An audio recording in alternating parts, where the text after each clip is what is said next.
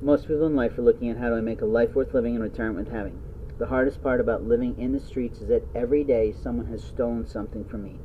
Recently, I have lost my headphones. They were great Army brand or Army support brand headphones, and they worked really well for me, but now they're missing.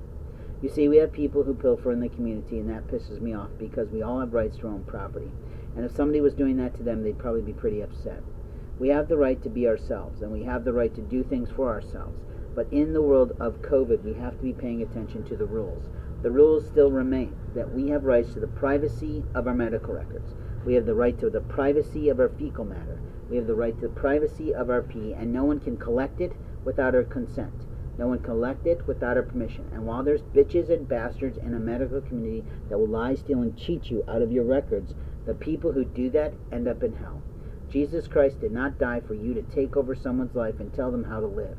Jesus Christ did not die for you to go into someone's house, go into someone's place, go into someone's anything and take that from them. I don't know what the fuck is wrong with these people who do this to people like me and others, but you do not have the right to do that to anyone. You are an ill-willed, immoral asshole of America, and we don't need you here. And if you're not an American citizen, go with a back to your fucking back ass's little country that didn't teach you one fucking law about the world. We have rights.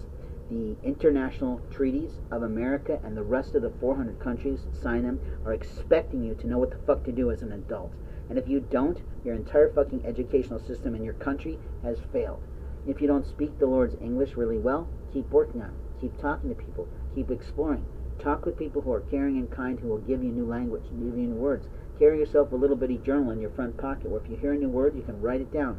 And if you don't know how to spell it, you ask the guy, say, would you spell that word you just said for me again? Would you say it again for me?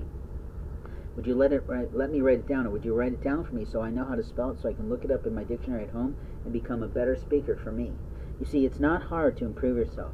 One of the things that I loved about my late family, and when I say that is that they're no longer with me, they have passed into their world, and I don't have to I don't have to keep complaining. I don't have to keep explaining what happened in my family. I had a late Japanese spouse who's no longer with me. But one of the most impressive things about that woman is she learned to speak English really late in life.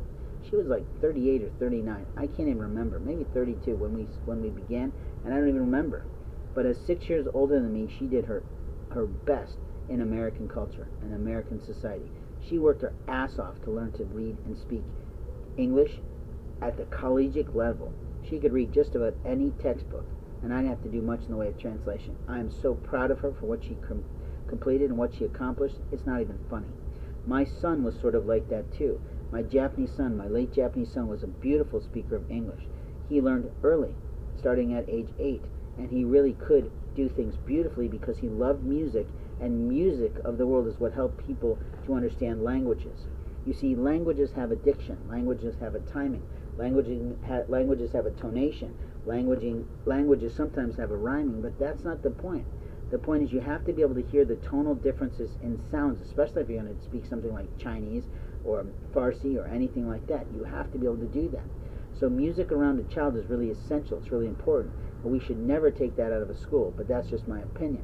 I also feel that people have to really start to go back to learning home economics, and that was the stupidest thing that the American government did, was to take that out of there, because what it did was teach children to not care for food, to not regard food, to not regard the safety, sanitation, and the sanctity of food.